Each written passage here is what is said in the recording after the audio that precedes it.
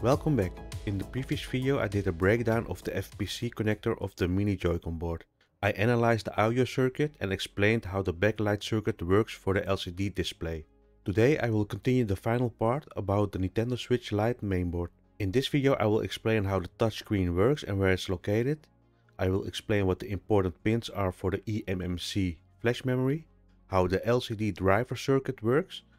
I will break down the Wi-Fi circuit, and lastly I will break down the most important pins for the RAM modules. If you like my content and you would like to see more of these types of videos, please subscribe to help this channel grow. So let's start. The touch control IC is located in this region. This is the touch controller FPC connector. This is the touchscreen controller. It's connected to this FPC connector, and this is the LCD screen. This ribbon cable connects into this FPC connector, and all data lines will go to this controller IC. These two pads are the data lines, so these data lines will go to the APU. I think this is an I2C protocol. Underneath this IC there is a pad that's called Enable 1. It's an interrupt line, and this one will go directly to the primary power management IC. When you touch on the touchscreen and the console is in sleep mode, it can send an interrupt signal back to the APU to turn the console on. This touchscreen controller is responsible for processing the touch inputs and translating them into actions or commands that the console can understand. When you touch the screen, your fingers disrupt the screen's electrostatic field, so the controller determines the precise location of the touch on the screen. This is done by analyzing the signals received from the touch points and using an algorithm to calculate the exact coordinates of the touch. When the controller calculated the coordinates, it will send these coordinates back to the APU. And this is done by the I2C interface. The APU will receive the touch coordinates from this controller, and it will perform the necessary action based on the location and type of touch. The eMMC flash storage is located in this region near the APU.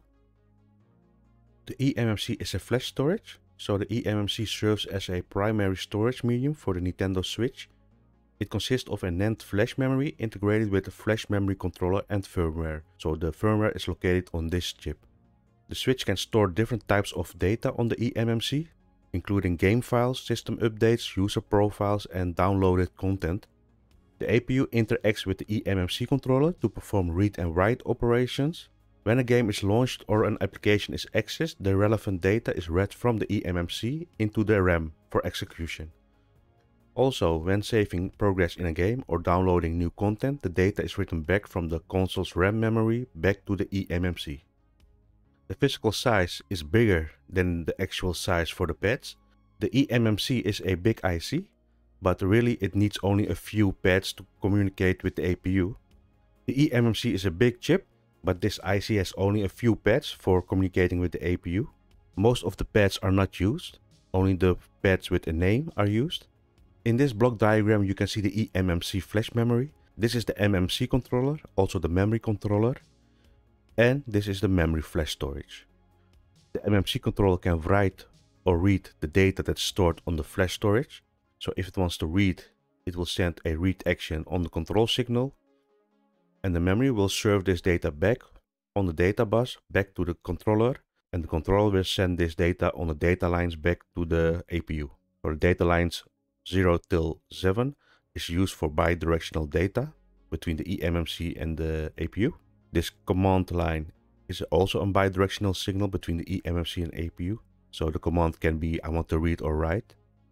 This is the clock signal. This is used for timing the data.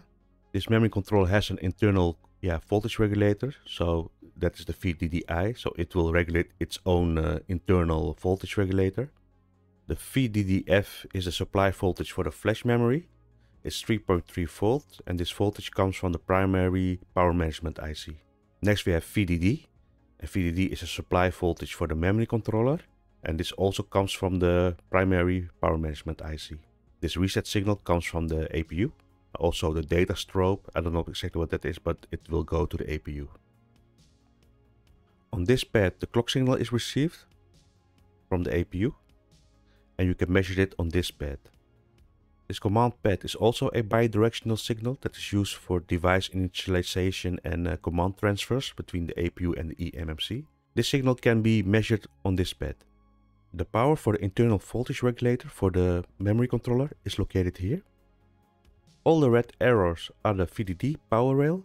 So this is the supply voltage for the memory controller. And it can be measured on this capacitor and on this test point.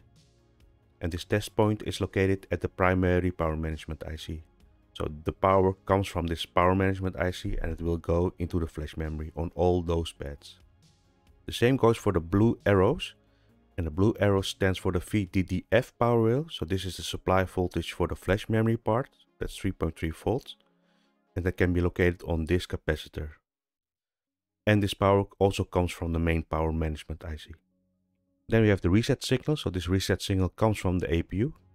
It will go to this pad and from here it will go to the APU. The data channel 0 till 7 is a bidirectional channel. So the data can be sent between the APU and the eMMC storage. Data lines are located in this section. When the APU wants to read data, it will send a read command to the eMMC. The eMMC will access that data in the memory flash part. The memory flash part will read the data back to the memory controller, and from the memory controller on these data lines it will send back to the APU. And if the APU wants to store data, the data goes on these data lines to the memory controller, and from there it will be stored in the memory flash storage. On these pads, the data line 0 till 7 are located, so you can measure them with an oscilloscope. This is the LCD driver that is used in all the Nintendo switches. This is the part number. This LCD driver chip is a step-up and inverted 2-channel switching regulator, so this is channel 1, channel 2. It will create a positive and a negative voltage for the LCD display, and the LCD needs this voltage to create an image. The liquid crystals used in the LCD display acts as a light modulator. They change the alignment based on the applied voltage, controlling the passage of light through this display. By applying the appropriate voltage with the correct polarity, the liquid crystals can be manipulated to create the desired display effect, such as showing the image, text or graphics. This LCD driver generates the positive voltage and the negative voltage. The power supply for this chip comes from the VSys, is 4.2 volts. Next we have the enable signal for the channel 1 and channel 2. This comes from the APU. When the voltage is present and the enable signals are present, it will generate this voltage. So this is the physical layout of the chip, and these are the pads. So we are only interested in the VDD, the power input voltage pin, the positive boost channel LX1 and the inverted channel on LX2 pin. Also the enable signal on STB1 pin and the STB2 pins has to be present. The LCD driver is located near the game card controller. So in this region the LCD driver circuit is located. This will send the positive and the negative power supply to this LCD connector. The positive power can be found on this inductor and the negative power can be found on this inductor here. On this capacitor the voltage in can be measured of 4.2 volts. The feedback pin for channel 1 and the feedback pin for channel 2 are located here and here. On this capacitor there is some kind of reference voltage for the inverted channel. On this capacitor the discharge switch of the inverted channel can be found. The display data comes from the APU. These are the data lines. These data lines will go to this display connector. From here it will go to the LCD display to display a image, text or any graphic. The Wi-Fi and Bluetooth connectivity is located here. These are the antennas. The Wi-Fi IC BCM435 is used in the Nintendo Switch Lite, the version 1, version 2 and the OLED version. This Wi-Fi chip is a wireless communication chip that provides Wi-Fi and Bluetooth connectivity along with features like dual band support. So this is one band and this is the second band. The chip supports 2.4 GHz and 5 GHz frequency bands for the Wi-Fi connectivity. And this is needed for providing the compatibility with a wide range of Wi-Fi networks and offering better performance in environments where there is a lot of interference. These are the TR switches. The TR switch, also known as a radio frequency switch or an antenna switch, is used to direct the flow of the radio frequency signals between the transmitter and the receiver. During transmission, it connects the transmitter to the antenna, allowing the radio frequency signals generated by the transmitter to be transmitted out to the communication medium such as the air. During reception, it connects the antenna to the receiver, allowing the radio frequency signals received by the antenna to be directed to the receiver for processing. These two parts are the diplexer, and the diplexer is used to combine or separate signals at different frequency. It allows the transmission and reception of signals over one antenna. In many Wi-Fi systems, separate frequency bands are used for transmission and reception.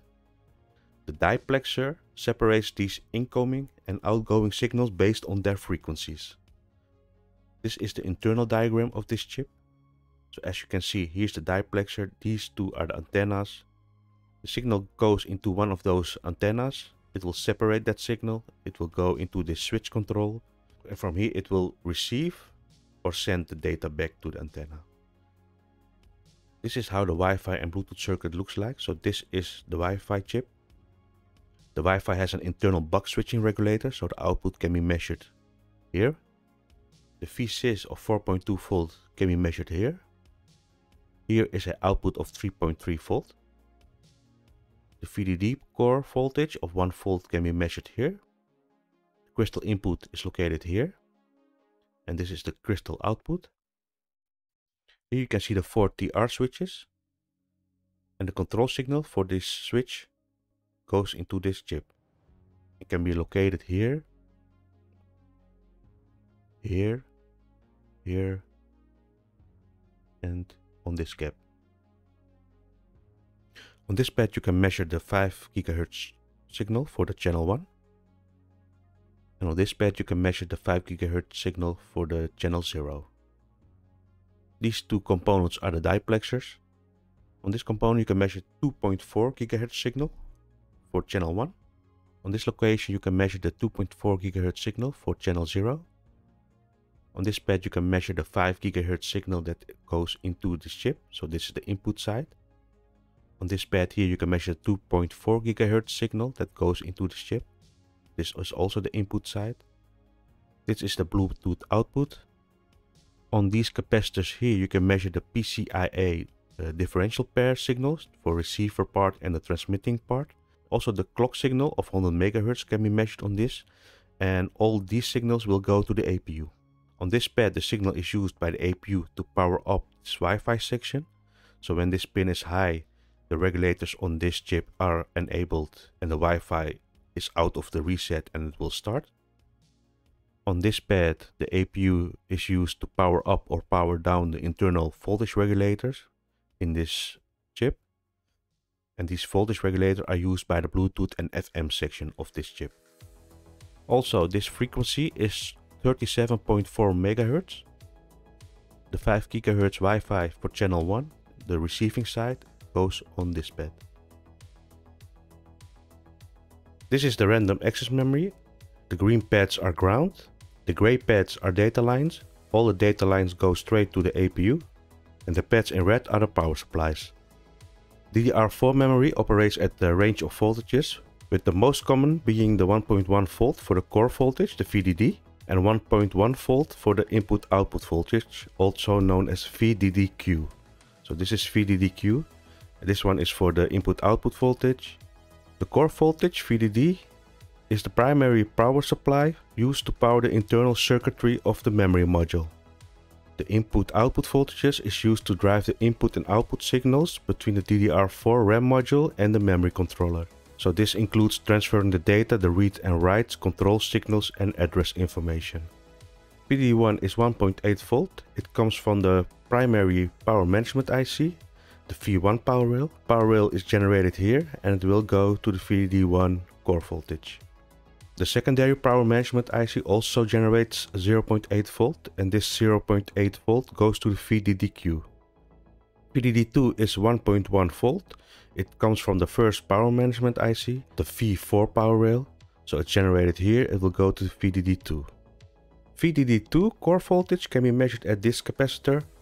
And the core voltage 1 can be measured at this capacitor, and the input-output voltage, the VDDQ, can be measured at this capacitors. So at every RAM module on the right side you can find these capacitors, and eventually each capacitor is some kind of power rail. So in this case VDD2, VDD1 and VDDQ. VDD2, the core voltage, can be measured on the back side. On the back side of the RAM modules you can find these capacitors. Each section consists of capacitors, and on these capacitors you can measure the 1.1 volt. It comes from the primary power management IC, the V4 power rail, and it goes to the back, and from here it will go to VDD2, the core voltage of this RAM module. This was the final part of Nintendo Switch Lite analysis. I will make a separate video with all the diode measurements of the test points and important ICs and connectors. If you like this video and you want to see more, then don't forget to give a thumbs up and hit that subscribe button for more in-depth circuit analysis. Thank you for watching. Until next time, bye bye.